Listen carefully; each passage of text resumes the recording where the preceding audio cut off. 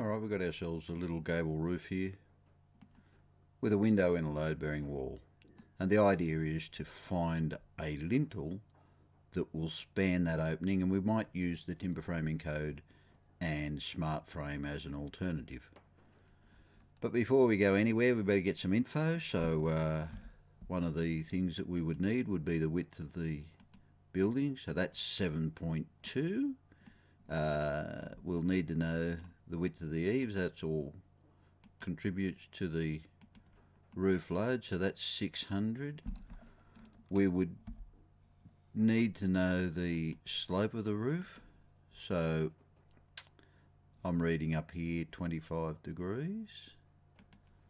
If we're using timber framing code, we might want to calculate the roof load width, so that's 6, there it is there, 4634. We better know the, we better find out the window opening size, so that is 2100. Smart frame want to know how much wall there is above the window. So we've got 220 mil. That's WeatherTex on the outside. What have we got on the roof? We've got some tiles there on the roof and gyprock on the underneath side. And we better find out how far apart these trusses are. So if I just click on there and take that up, trusses are at 600 centres. So that's probably all we need to know. Wing class N3, and we'll start off with MGP 10 timber. So the first thing you do is go to the supplements that have MGP 10 in N4, and you go to table 18, because table 18 is the lintels for a tiled roof, single or upper story load bearing walls.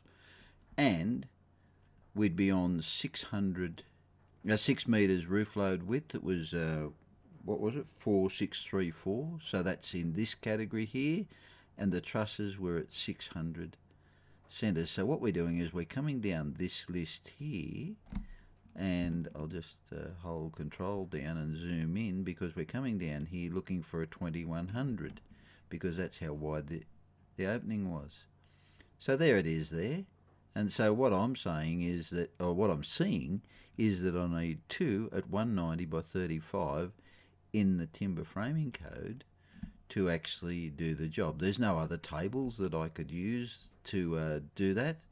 There are supporting some concentrated roof loads, but that's about it. So 2 190 by 35s for the timber framing code. Righto, let's have a look at smart frame and see what that says. I'll just open up the smart frame and see if it'll fire up fairly quickly. It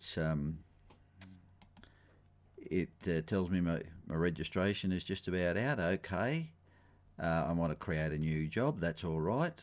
What'll I call it? I'll call it CPD082014, and what will the reference be? I can go tape, and it'll want to know what state I'm in.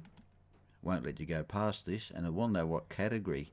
And if you just click highlight, hover over those, they tell you, and it's category 1. So that's good. Righto, and it wants to know, do you want to save it? So I'll save it on the desktop. So it puts a whole heap of stuff there that we can delete in a minute. And then we go quick design. It tells me again my registration is up for renewal. And then I want wall.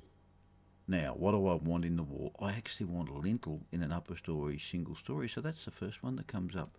But have a look what happens when you go down this list. It gives you the lintels for all of the different scenarios, including a picture, and all of these single span with overhangs, continuous span, 2 spans, 3, all of those options.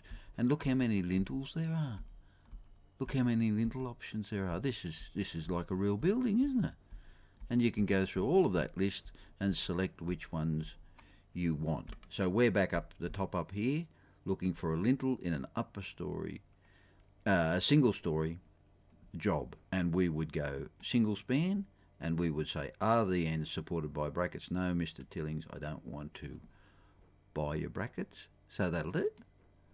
And it comes up here with the picture. So how good's that? We've accepted that model. The rafter of truss spacing, what was that? 600. The lintel span, 2100. The wall height above the window was 220. The roof load width, if you don't know what the roof load width, you go to roof load, the calculator, truss type. What was that span? 7.2. What was the pitch in degrees? 25. The left hand eave was 600, and the right hand eave was 600. And I'll just click back out of that. And so now I've got wall A at 4634 and wall B. So I can select whichever one I like of those. Got to click on it, and it puts your calculation up in there. Oh, seriously.